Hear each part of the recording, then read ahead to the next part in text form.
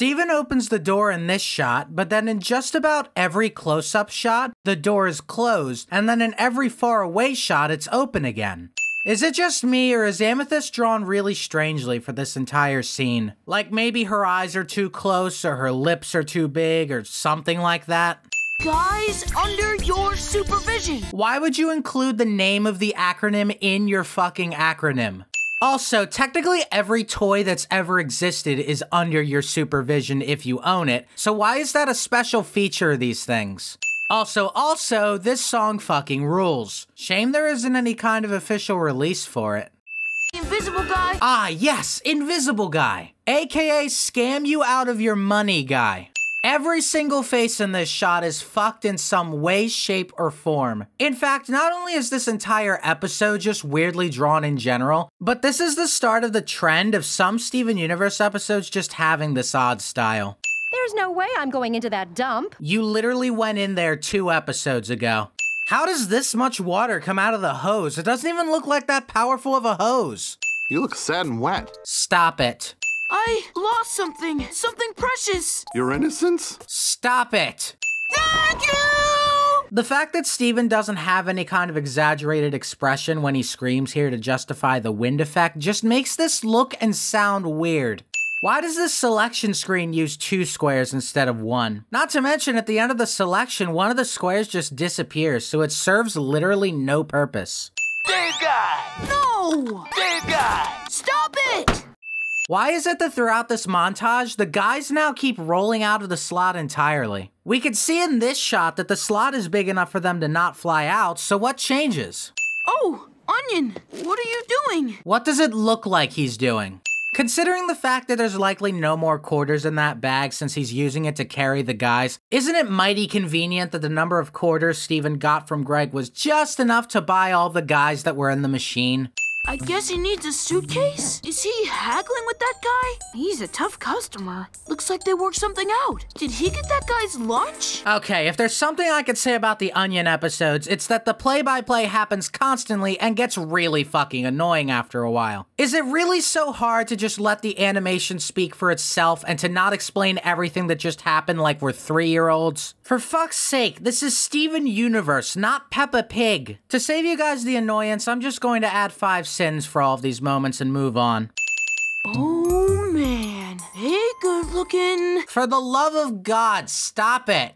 Steven's eyes here make him look like he suddenly gets really tired in the middle of this conversation. Ranger Guy! Couldn't they have at least tried to make it look like Steven was actually yelling here? What the hell did Onion crash into to make a fire that big?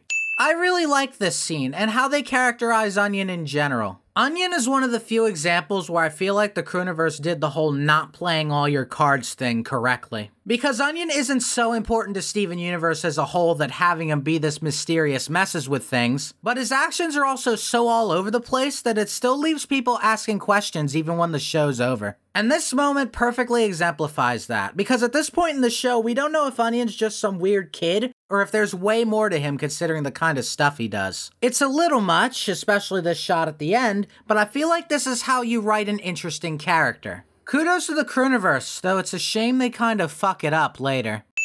Onion! Oh no, you gave the little kid that's willing to steal someone's lunch and throw it into the ocean a wand with the power to duplicate shit with no limit. Who could have ever guessed something like this could happen? That child should not be in possession of such an item. Thank you for your valuable wisdom, Captain Obvious Squared. I traded that replicator for Ranger Guy! Why didn't you just replicate Ranger Guy? Pearl would be good at everything wrong with.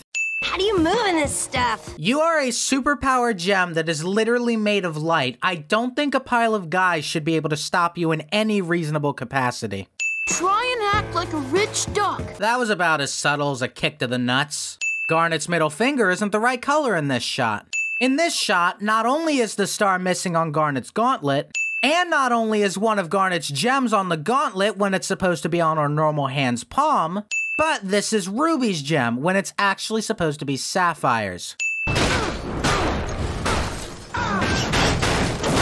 Ah yes, the crystal gems, bested once again by the mighty Car. Rich duck! Ducking does not help when the car is falling down on you. Greg should be squashed into a pile of goo, and Amethyst... No, actually, I think Amethyst should be able to take this. He even has a miscolored hat.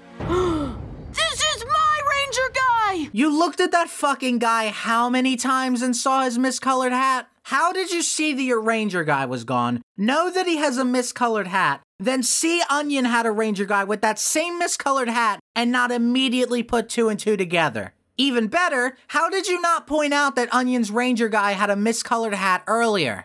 Our trade didn't count. Why does Onion give up so easily here? He's literally shown he can and will shoot cars at people that try and take the shit he has away. In between these 2 shots, Ranger Guy disappears. Considering that the wand probably duplicated every atom of the thing that it duplicates, why does destroying it get rid of the copies? Is every duplicated object designed to be tethered to the wand? Because if so, that's kind of a dangerous choice. What if an important duplicate of something gets destroyed because of this? Maybe I'm overthinking things, but that just strikes me as a stupid move. It was more about the memories than the toy. Now we have new memories. Horrible, horrible memories. Aw.